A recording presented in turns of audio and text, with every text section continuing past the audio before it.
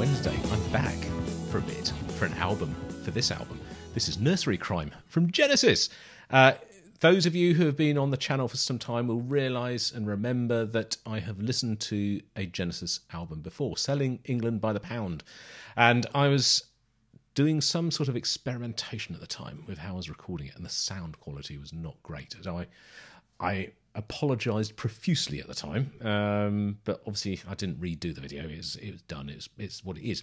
But this one should be all good, I hope. I do. So yeah, I'm not. As I say, I did a video last week, the Pink Floyd single "Hey Hey Rise Up," which at the time I said this isn't a complete return to form. Now, nor is this today, but I am getting a little bit more time, so I'm able to do some bits and pieces here and there. So hopefully, I'll start to ramp up a little bit. But this is literally the first album I've listened to since I don't know when, July, I think.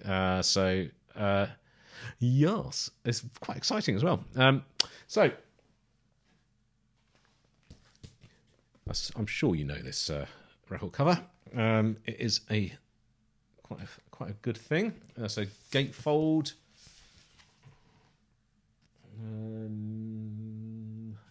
Voila.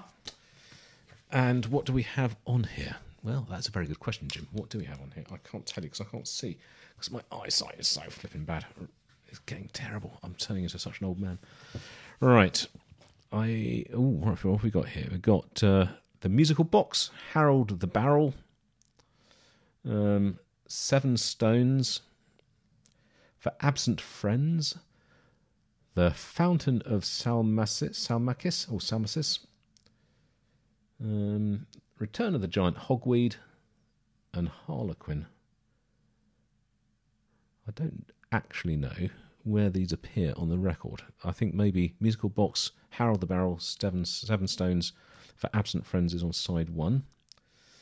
We've got it's a 10-minute song, a 3-minute song, a 5-minute, and a 1:45. And side 2, if this is how this is working, we've got 7:53, 8:10, and 2:55. 2:55? Right. Oh, guys and girls, I have missed you. I've missed you so much. I've missed these videos. I've missed listening to music. I've missed the whole thing. I really have. Right. I don't even remember how to do this. So, not quite, but you know what I mean. Right, let's go. This is side 1. Oh, I can see on here it tells us what we have. We have the musical box, For Absent Friends. Oh, and The Return of the Giant Hogweed. Okay, so it's completely different from what I just thought it was. How? Oh, I don't know. Whatevs.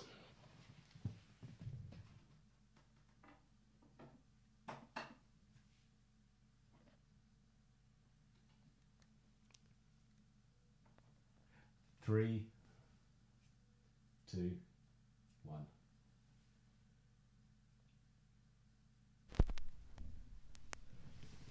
1. Bosh.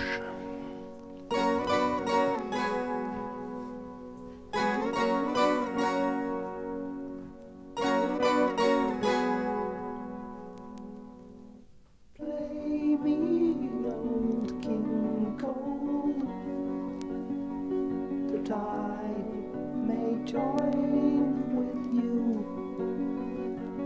All your hearts now seem so far from me. It hardly seems to matter now. And the nurse will tell you lies of a kingdom beyond the skies. But I am lost within this half world. It hardly seems to matter now. Play me my song. Here it comes again. Play me my song. Here it comes again.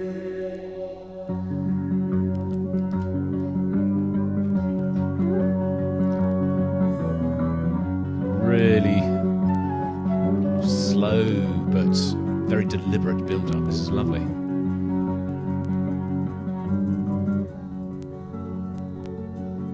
Just a little bit. I like Peter Gabriel's voice. It's a really nice voice.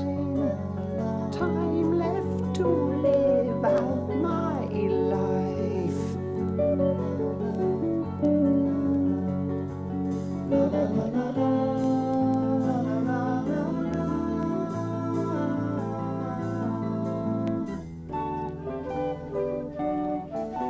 The musicians of this era are so clever, some of the stuff they came up with.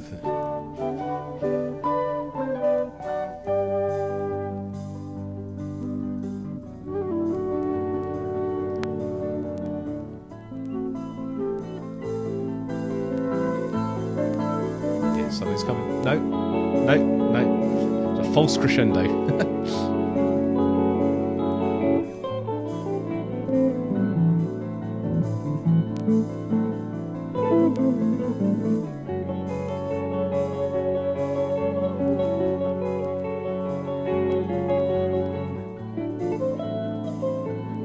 Beautiful guitar playing, absolutely beautiful.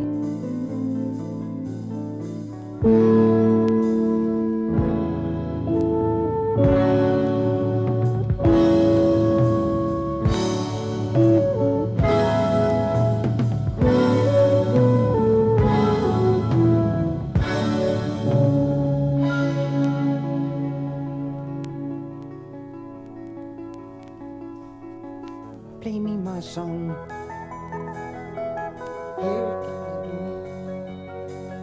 I think I can hear Phil Collins doing the backing vocal. That's Phil Collins' voice, I'm sure it is.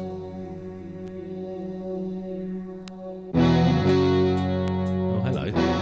Ooh.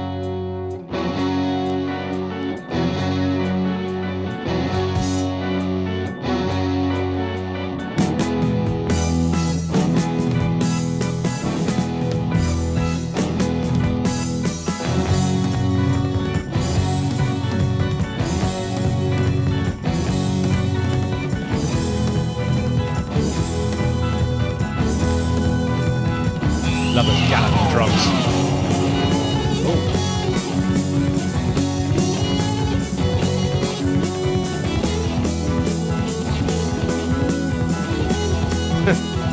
Guitars panning all around.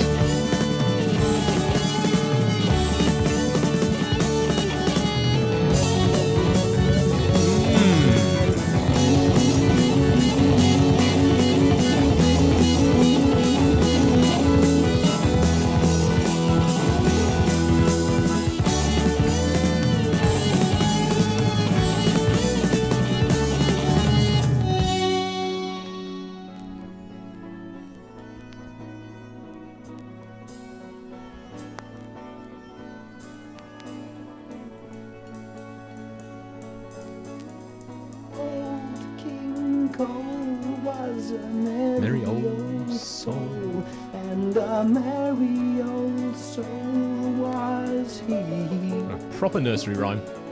So he called for his pipe, and he called for his bowl, and he called for his his pipe. fiddlers.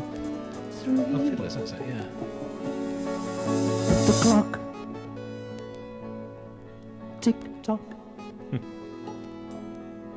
on the mantelpiece, and I want, and I feel, and I know, and I touch. Wow.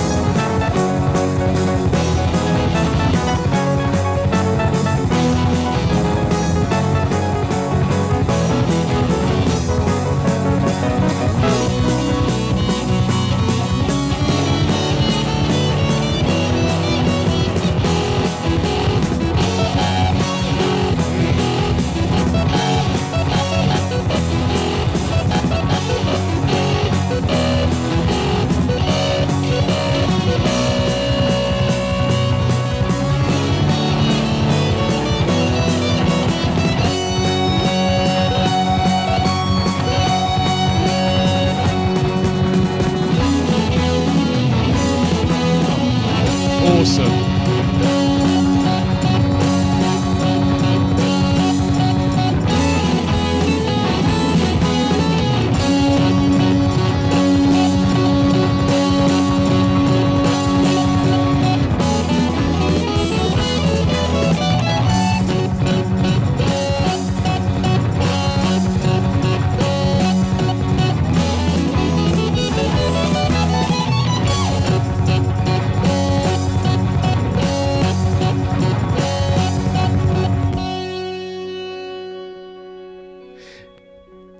It's kind of unbelievable that this is the same band that did that's like Invisible Touch.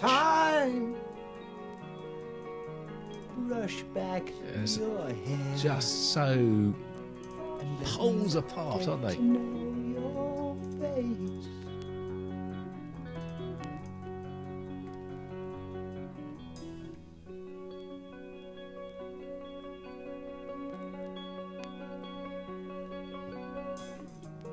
She's a lady, she is mine. Oh, brush back your hair and let me get to know your flesh. They're so young when they made this, aren't they? It's incredible.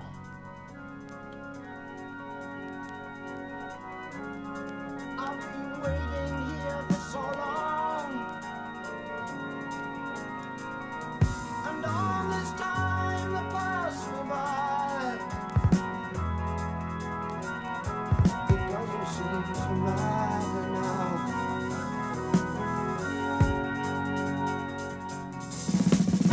You stand there with your fixed expression, casting doubt on all I have to say.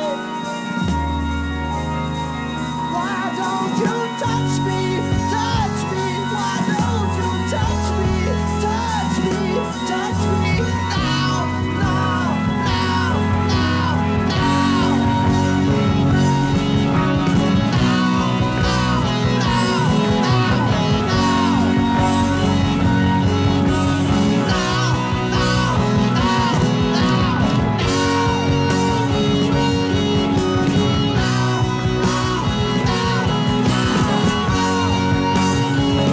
And again.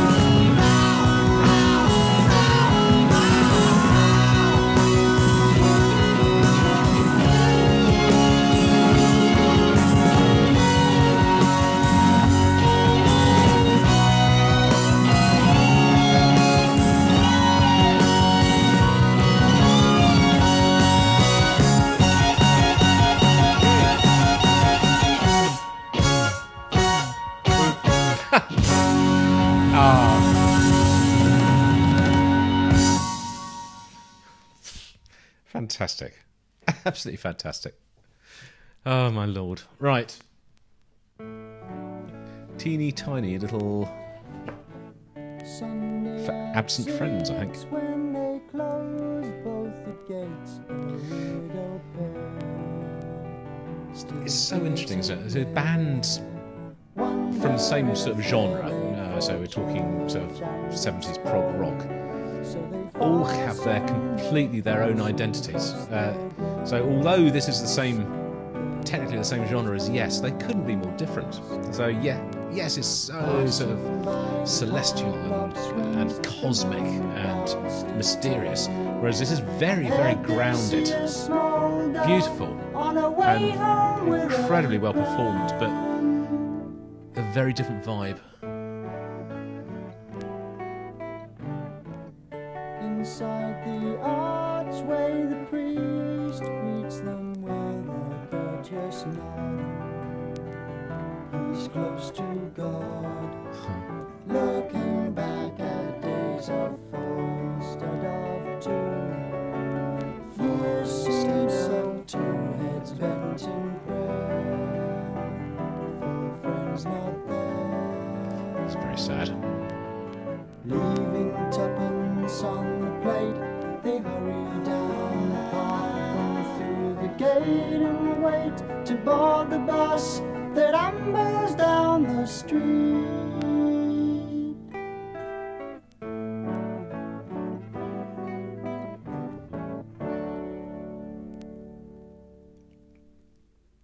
Short and sweet. Right. I think this is the giant hogweed. Return of. Something like that.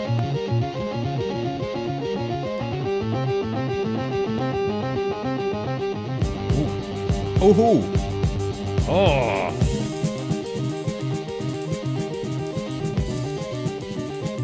That is wicked, that riff.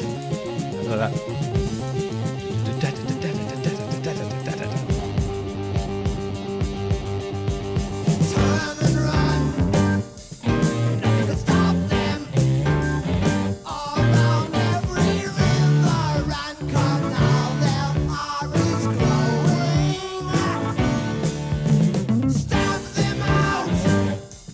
Yeah, they'll turn the jump on.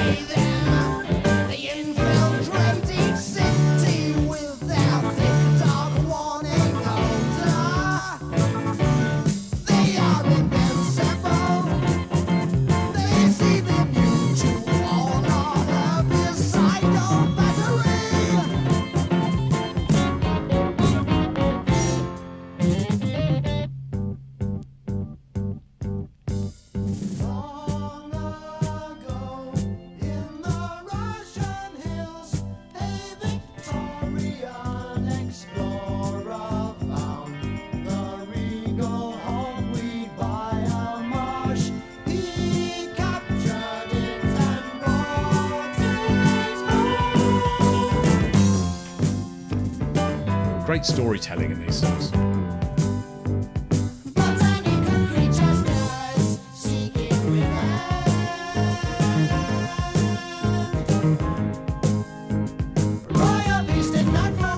That sounds almost like Frank Zappa-ish, that bit. It's like from Inca Roads.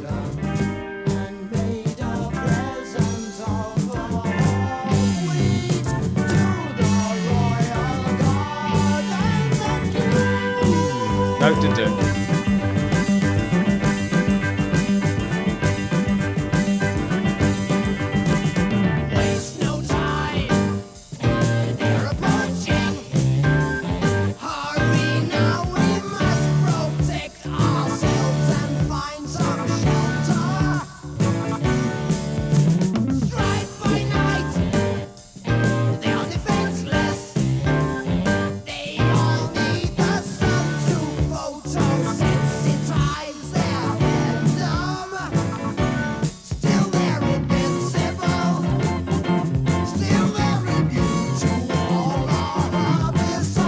Bass part.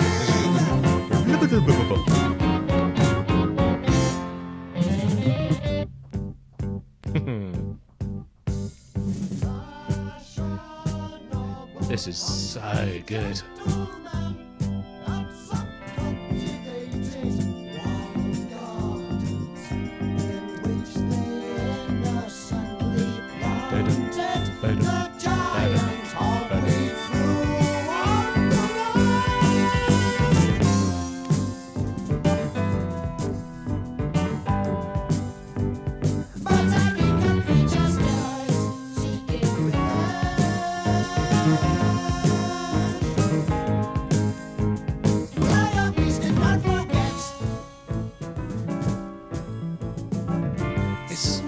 I have heard bits of Genesis before in the past. I won't really lie about that. I've heard obviously all of Selling England by the Pound and just bits elsewhere, but nothing sort of like I've never heard any song before. But there's a very definite Genesis sound, isn't there?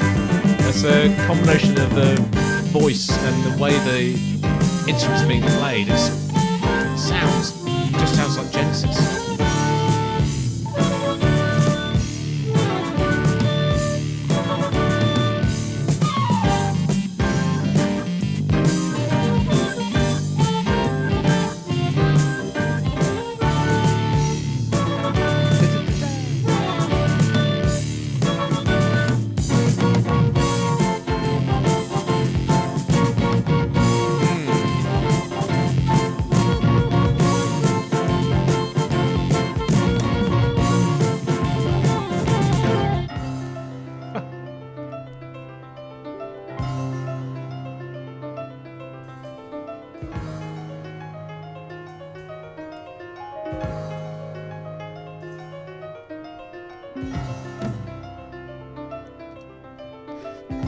will say, although this sounds perfectly good, it's a really, really good representation of the sound through the headphones.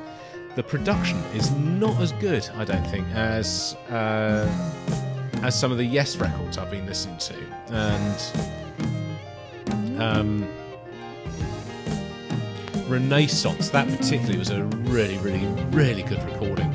It's just kind of not muddy, but it's not so detailed, I don't think. There's something slightly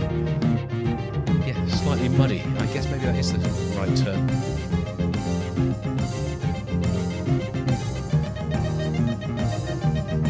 Sounds great though.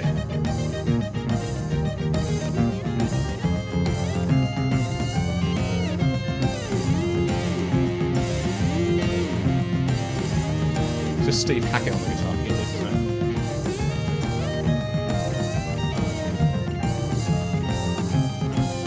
Yeah, and Phil Collins drums, Steve Hackett, Peter Gabriel obviously doing his vocals, Mike Rutherford on bass, Tony Banks, all the keyboardy bits.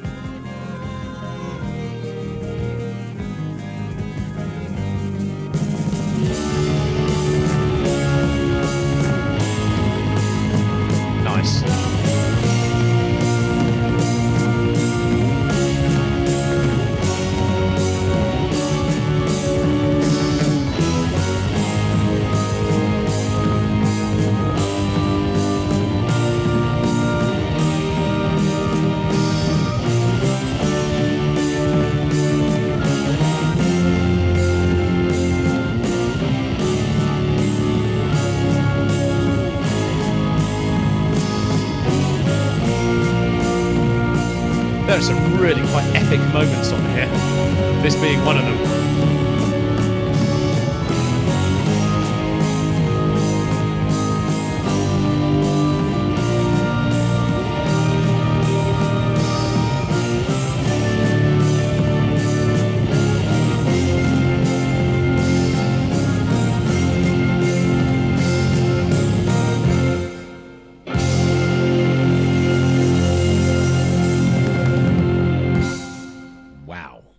There we go.